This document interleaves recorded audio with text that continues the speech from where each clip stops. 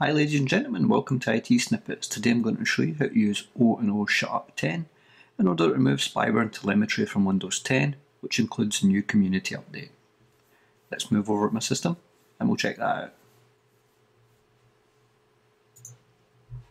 Okay, as you can see, I've got the O&O Shutup website in front of me, so I've opened my browser in Opera and I've went to www.oo-software.com/en/shutup10 and you can simply click download.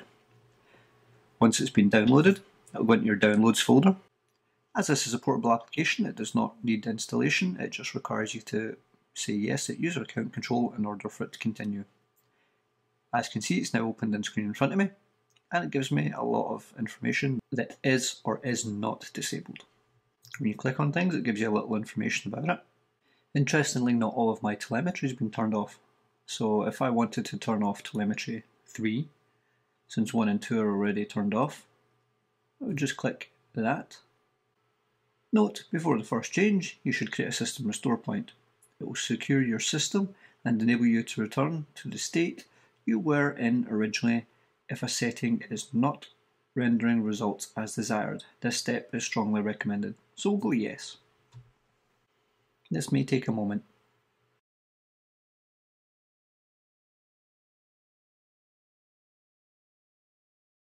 Okay, the system restore point has been complete.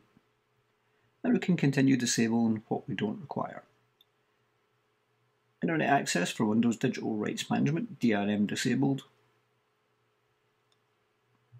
Let's see what more information it offers. Certain music and videos have so-called DRM. And ensure the files can be played on your computer or restrict the amount of copies made. If you don't own DRM protected files, then deactivate this function, otherwise it is possible that you won't be able to use these files anymore. Well, I don't support DRM. I believe DRM only punishes people who have legally purchased stuff, not the pirates. So I'm going to turn that on. App access to wireless connections disabled. I'm not so sure about that one. Certain apps probably do require access to my Wi-Fi. App access to loosely coupled devices. Nah, I'm okay with my printer picking up my Wi-Fi adapter. Or rather, picking up my network through Wi-Fi.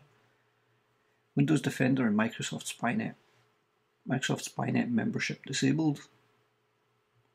I actually use Windows Defender. What's the exclamation mark? Okay, well, I use Windows Defender, but obviously if you don't use Windows Defender, you can go through disabling some of these.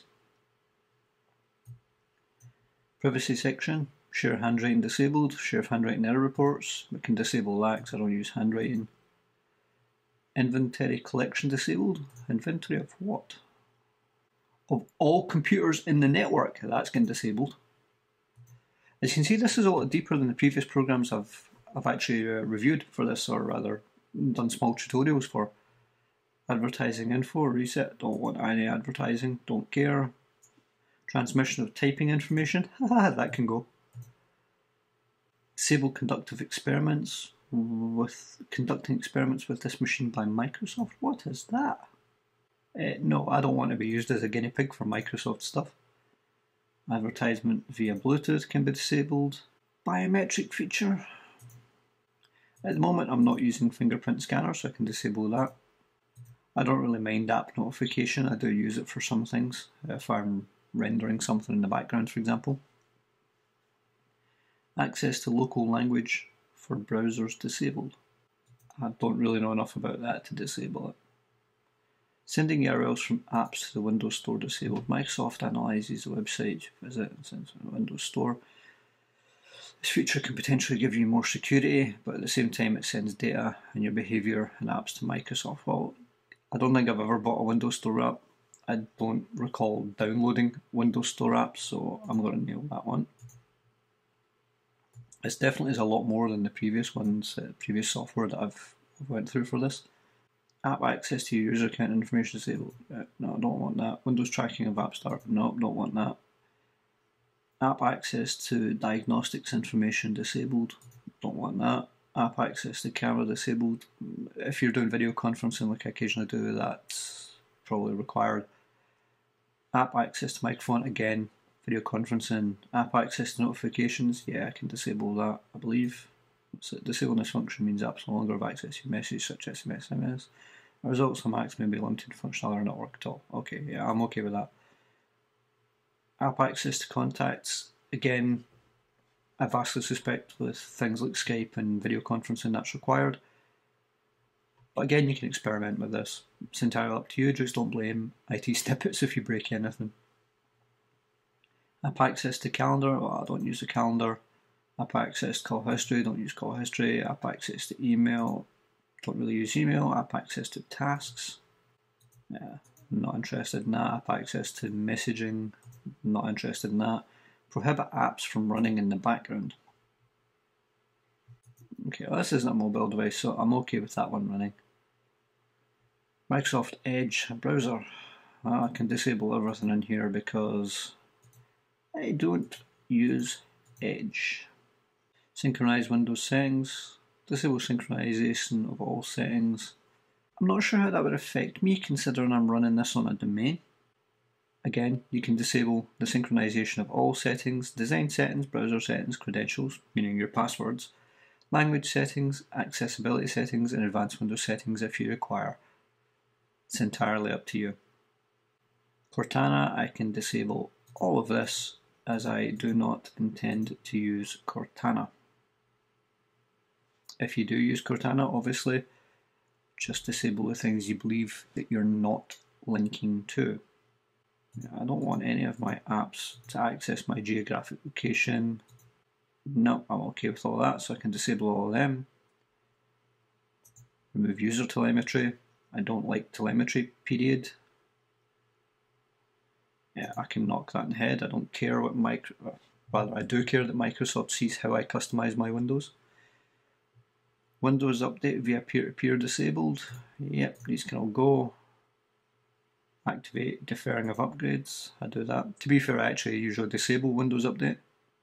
I quite like having my drivers updated through Windows Update. I don't mind that. I didn't even know that apps updated through Windows Update. It must only be specific apps, like presumably Office. Windows Store apps, I'll explain it. I don't use Windows Store apps, so I could disable that.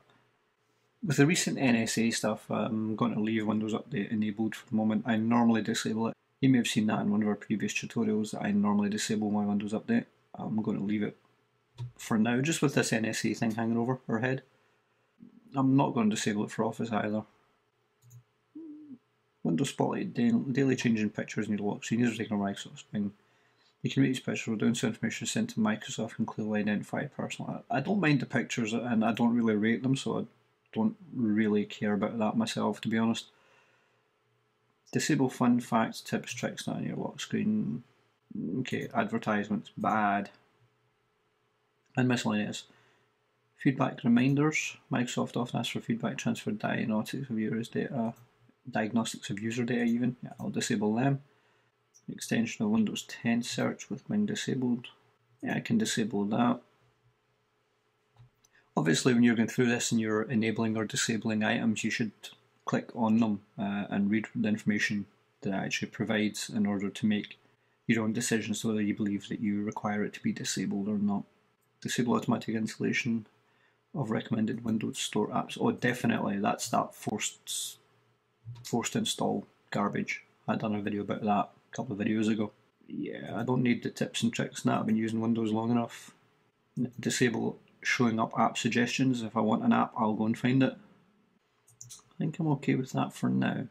But there you go, there was just a quick walkthrough from literally just running it for the first time and actually seeing what can and cannot be disabled and making some decisions on stuff which up until this point, right before I ran this, right before I installed the community update, I had already removed as much telemetry as I was aware of that was on my system. So you can import your settings and export your settings if you go to the file menu. So you can apply all recommended, limited recommended, apply all settings, which they really don't recommend, undo all changes, go back to factory settings and create a system restore point in the actions menu. So that's always handy. If you're wary of something you want to change, then by all means create the system restore point, as I did before we started. And then you can easily roll back to that problem. And the help menu just gives you a short guide and an about. You can read them at your leisure. There we go, I've managed to shore up a bit more of my security in Windows 10, make it a little more effective privacy-wise. What we should do is go ahead and click close here. And it says, do you wish to close O&O Shutup 10? Please note, settings may possibly revert to their previous state following a Windows update. That has happened on several occasions before. The community update does it. After updates, run O&O 10 anew, and you'll see the changes, and you can then reset automatically. So, do I wish to close it? Yes, I do. It's suggesting that I restart my system, which I will do now. If you liked this video, give it a like. If you disliked this video, give it a dislike too. If you have feedback on this or any other videos or suggestions for videos you believe we should do in the future, then please let us know in the comments below. But most of all, thank you for watching.